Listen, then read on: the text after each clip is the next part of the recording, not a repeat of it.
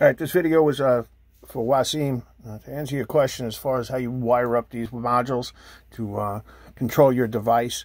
If these are the modules that you're using, this IR module, this timer control board, to control, I don't know what kind of device you got going on there, but I'm going to try to help you out, okay? Listen, you should really have knowledge, working knowledge of low and high voltage circuits before engaging in any of this. I cannot be held responsible if somebody screws up because they do not use the proper procedures or techniques to wire this up and they damage the boards, they start a fire, or they electrocute themselves or somebody else.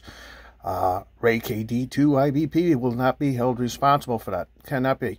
Okay? So make sure you have some working knowledge of how circuits work.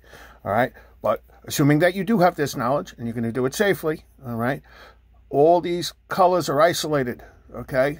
Red never connects to black, blue never connects to black or red, and so forth and so on, okay?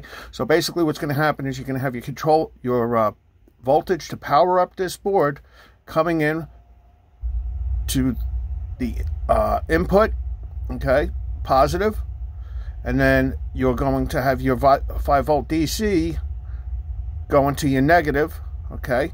Now that also ties in with your signal, okay, your negative signal. So what happens here is when your IR module detects it's coming in close proximity to a reflector that causes this module to activate, it's going to take the voltage, the input voltage, okay, and it's going to route it down this leg, the blue leg, into the positive pole of the trigger, okay? Now the positive pole of the trigger is going to close with the negative, all right, and that's going to cause the timer to begin its timing sequence that you had programmed into it.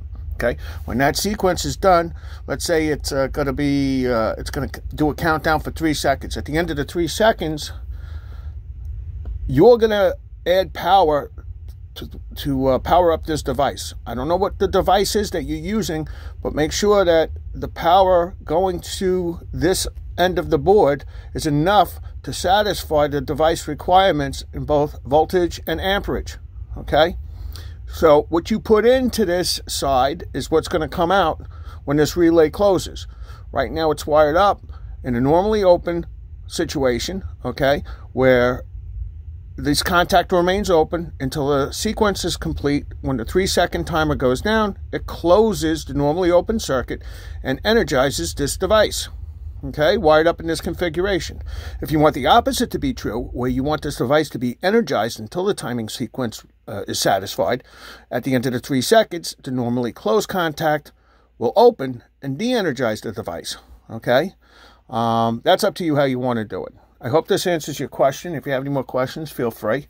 Also, if you look on my YouTube page, this goes for anybody. If I'm helping you out and you appreciate it and you want to buy me a beer, feel free to donate $1 or $2 to my donate button, and I would appreciate it, all right? And if you guys have any other questions, feel free. I'm always here. KD2IBP, clear for now.